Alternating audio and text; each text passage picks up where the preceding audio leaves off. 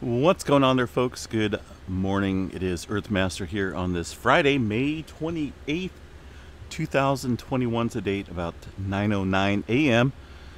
with a quick update video on earthquake activity kind of ramping up around the Lake Tahoe area in Northern California. Just a short time ago, they had a 4.2 earthquake strike right underneath the lake. Let's go ahead and check out some information here on the USG or on the Caltech website. That's going to be this page right here. You can see the red square indicating the earthquake activity directly underneath Lake Tahoe. Been kind of watching this area for a couple weeks now. They've been having kind of like a little swarm of activity. Let's get a little bit different map here. I kind of like looking at that one on occasion, but it's better to see the USGS with their fault maps up here. And there is definitely a lot of faults within this area. Of course, Sierra Nevada mountains built up due to plate tectonics. Let's zoom in here real quick and see that activity. Pretty good cluster of earthquakes taking place in this region right after that 4.2. I believe these are all aftershocks following that 4.2, the larger quake so far. But looking back over the last few weeks or so, we've seen a swarm of earthquakes within this vicinity. Missy Mimi's, a moderator here on this channel, did a pretty good in-depth detail of the plate boundaries and whatnot up here around the lake and within the vicinity. We just it's hard to say. I mean, this area does get some larger quakes. It's hard, and there's always a chance, folks. There's always a chance this could be leading to something bigger within the area. Last night I did notice, and we're still seeing it a little bit today, and we talked about this in the update video, of increase in earthquake activity along the coastal range here, not on the San Andreas Fault, which is the dark red line, but inland into some of the smaller faults, secondary third fault systems up here into the North American plate, showing some seismic activity on the increase. And you can actually see it on the map. It was a nice straight line of activity here, showing that heightened activity. And then we've seen some further movement also to the north of Lake Tahoe. Kind of just a mention about watching this area specifically for increase in earthquake activity. And sure enough, here we are looking at a little bit larger earthquake activity here. They did have a 4.7 a couple weeks ago northwest of Truckee, remember? It's right about in this area. Then we've seen a swarm of earthquake activity pick up here. Even though it's only showing one, there's definitely been quite a bit. I'd have to go back 30 days, all magnitudes, which I think we can. There we go. Not gonna. Yeah, it looks like a. Let's see if we can see that 4.7 that struck in this region. Now these are. Oh yeah, there we go. So you look at this map, and this is a pretty small area, but each one of these swarms are independently separate. We got the activity that I believe it started here first. There's some older earthquake activity before the red, before the yellow, that had taken place even outside of that 30-day threshold that I'm now looking at. So we've seen the activity there first in Lake Tahoe, then worked its way up here with a 4.7, and then bounced up here to Portola, and now we're getting all this movement today there at Lake Tahoe once again, right underneath the lake, folks. So it's hard to say exactly what's going on. There's a lot of different fault structures and systems up there. I can see some of them on this map right here. I believe it's the Incline Village Fault. There's another one right here, North Tahoe Fault System. You got to remember, mountains are built up due to plate tectonics, so it's what's the word I'm looking for here? It's possible it could be building to something bigger, or it could just do this little cycle of earthquake swarms throughout the area. But another region to watch is over here by Reno. Historically, they can get some, well, anywhere can get some larger earthquakes where you got mountains and fault systems, right? Hold on one second. Let's check out. I want to check out the details of this quake real quick here. Quite a few folks reported feeling it. I felt the 4.7 that struck there northwest of Truckee a couple days or a couple weeks ago when it hit. Just a little jolt. I did not feel this one. Okay, so looking historically here, at least back to 1900. In the other video that Missy Mimi's did, I think she talked about some other earthquake activity that was larger. I will include that as a link in the up next video that YouTube will provide to you at the end of this video. So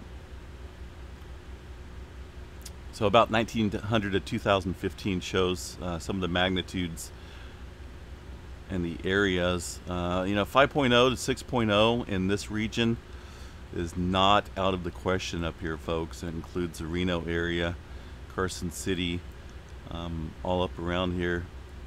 Looks capable of, at least historically, being able to produce 5 to 6.0 magnitude quake, and possibly bigger. That only goes back to 1900. That's not a long time. It might seem 1900, holy smokes, that was a long time ago. Yes, for us humans, but historically, when it comes to the plate dynamics and whatnot, yeah, it's nothing. It's only a little skip of a heartbeat. I need to go back here. I wanted to see who all felt it. Did you feel it? Report. If you felt this earthquake up there, folks, let me know. It looks like it was felt back down into my neck of the woods here around Chico. At least maybe a couple people. But mostly up around Truckee, Carson City, Reno area. Down into the foothills. Looks like maybe Placerville. In all areas. I'm sure in between. Just maybe nobody reported feeling.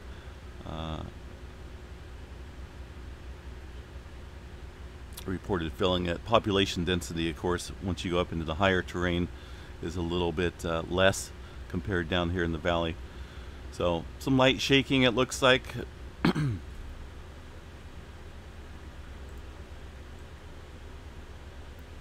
Tahoe City, Glenbrook, Nevada, looks like reported filling that as well. So it was felt over the area, folks.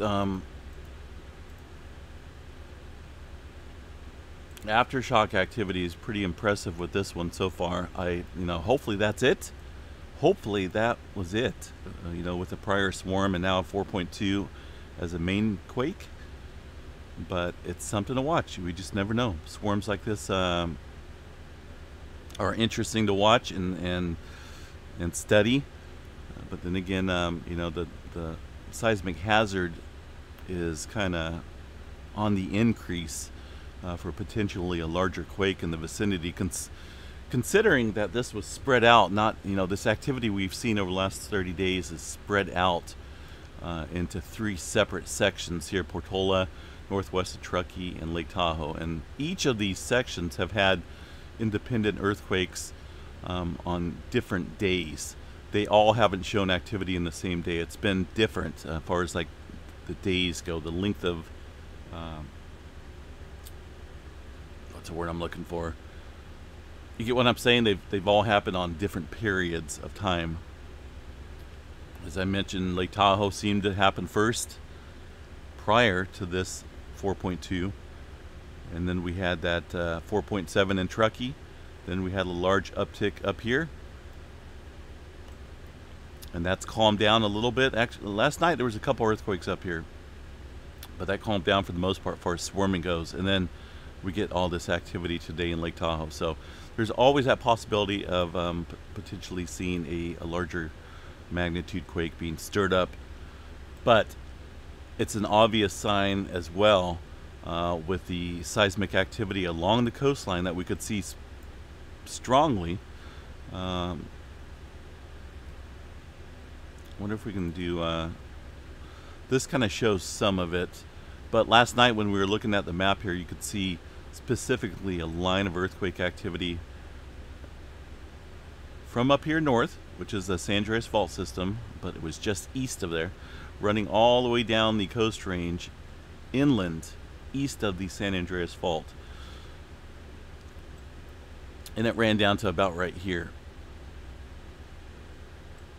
and it wasn't a solid line. It was just a few earthquakes that were very noticeable in seeing where the pressure and movement is, and it's pretty much, like I said, about Northern California inland, with all the seismic increase happening into the Intermountain West, Idaho ramping up. This tells me here that we're getting a lot of strain and built up in this area of Northern California again. Pressure movement into this area is pretty high, so be on guard today. When we start seeing movement up here in Idaho, you got to look at the picture as a whole here, not just zooming in into this area and say, wow, there's a lot of pressure in this area. Well, yes, there is, and that's why we're getting earthquake activity. But as a whole, dynamically whole in this North American plate here, we're looking at quite a bit of earthquake activity ramping up, which tells me there's obviously a lot of pressure built up here in this region right now, in this whole region. Kind of quiet here in the Pacific Northwest. If you look at that map, all magnitudes, there's not a whole lot going on up here.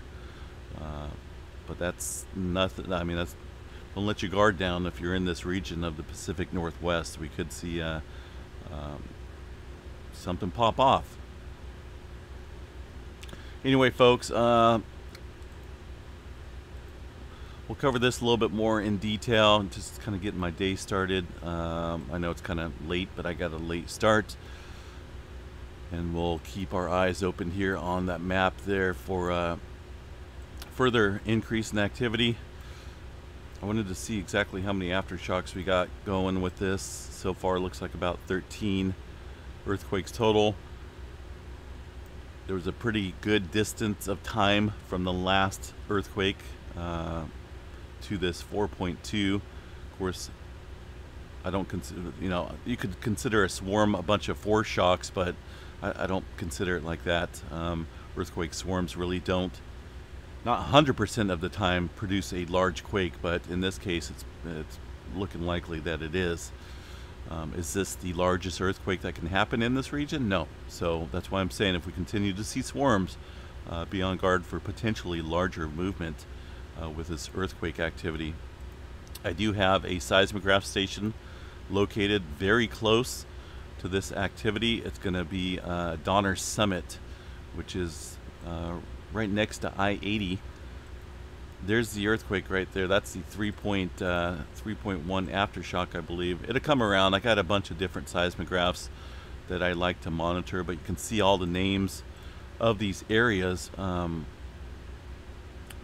Like this one right here is Petrolia, northwestern California. This one here is Yellowstone National Park. The one down below that is going to be stationed in South America called Chile. And Donner Summit sits right down here with that 3.1 aftershock that had struck, unless there's something new, but that's 3.1, the last earthquake on the USGS map.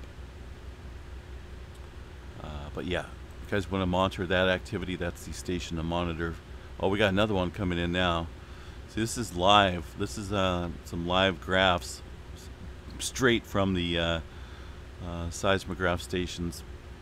I'll show you guys here real quick once this comes around. It looks like to be about the same size as that 3.1 that just struck. Okay, here we go. Here's Donner Summit. You can see that earthquake right here specifically. About the same size as that 3.1 that had struck a few minutes ago. So we'll see when the USGS pops it up on the globe. But nonetheless, earthquake activity continuing, folks. Okay, there we go, 2.8. Looks like I was off a little bit. It's hard to tell with those graphs. They don't give magnitude levels, but I've been looking at these graphs for quite a long time, quite a few years, and the amplitudes that these things reach sometimes gives me a good indication of the magnitude. But then again, it actually looks bigger. Oh well, we'll see. We'll see. Sometimes these get revised into different levels of magnitudes depending on when the seismologist looks at it. But all right, I'll get off here. I'll be back a little bit later to cover this in more detail, unless something bigger happens. which hopefully that's not the case, folks. We'll chat to you a little bit later. Stay safe.